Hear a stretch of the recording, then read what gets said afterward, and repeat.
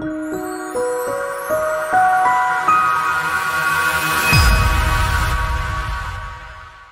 the header navbar feature in this particular video. Header navbar feature is basically the menu that we have on top of the website. So this is something that you can do. First of all, let's add a new section.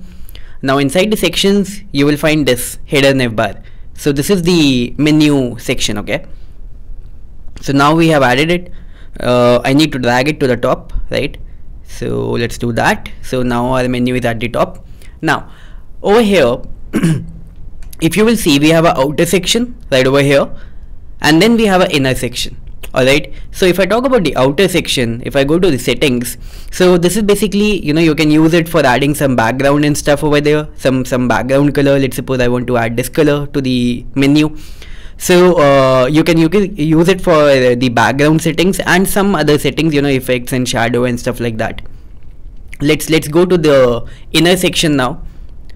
And inside the inner section we have all the menu settings. So basically you want to increase or decrease the font size of the menu, you can do that from here. So basically this is, if you will notice, this is menu, then we have sub menu, it's right over here. So in that case, if you want to increase and decrease the size of the sub menu, and then this is the image settings, the image that is over here. So you want to change and play with the image settings over here, so you can do that from here.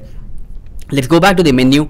All the other settings are right over here. Font family, font weight, all the things that you understand already, right? Let's go to these settings. Okay, so this is where you will be able to add content. So for example, this is home, and now in the home we have a sub menu, right? So what do you want to add in the sub menu? So the things that you want to add in the sub menu, you can add them from here. So basically you can go ahead, edit it, right? Sub menu 1, let's suppose I want to open saurabhatnagar.com. okay, in this particular sub menu. So I want to add this link, and let's suppose I want to open it in a new window. So I can do that from here, right? So sub menu 1. Okay, let's name it, let's say SB. Alright, and similarly you can change your other things, and let's suppose if you want to add something else over here, so you can keep that, you can add that from here. Similarly, if you want to add a sub menu in the about section, let's suppose, home, about, pricing, so all of these you can add them from here. So let's suppose I want to add a sub menu in about, so it's the first thing, then another, let's suppose again SB2, let's say new window, and I put the link right over here, right? If you want to change the name of the menu elements, about, home, pricing, contact us, you can do that from here, right? You don't want it to be about, let's say you want it to be about us, just in case, right? So you can do that from here. And these settings now, right? So this is sorted. If you want to show the image, if you don't, you can disable it. If you want, you can enable it.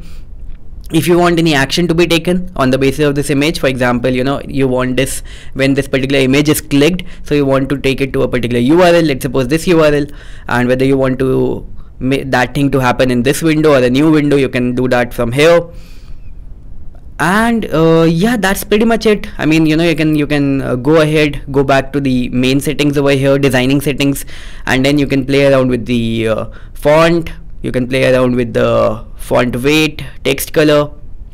If you want to, let's say make it white, or something like this. Let's say you want to change the text color of the sub menu. So let's say you want to make it something like this, and you want to change the background color, let's say something like this, right? So maybe make it more white. You can play around with the things yourself, right? I want to increase the opacity, so you can take care of these things, right? So this is how you can play around with this, and your menu will be ready. And yeah, one more thing, and that is that this is how the menu is going to be looking in your website, in the home page, in the desktop. But when you look at it in the mobile, so this is how it is gonna look. So basically you might have seen this thing, right? This is called a hamburger. This is basically used for the menu settings. So basically when somebody is gonna look at your website on mobile, so this is how it is going to look. So when somebody is gonna click on it in the mobile, so then your menu is going to load over there, right? So we can have a quick look in the published URL. So if you will see, we have the the menu, the sub menu. Let's suppose if I click on it, so it is working like it should. It is opening the web page URL. If I click on the image, it is opening the web page URL. And yeah, so besides that, if I make this, then I have the hamburger menu, and I have the sub menu right over here, right? So this is how it is supposed to be. This is how it is working, and you can go ahead and use the menu settings inside the Navbar element using the Navbar element. Alright, so yeah, that's it.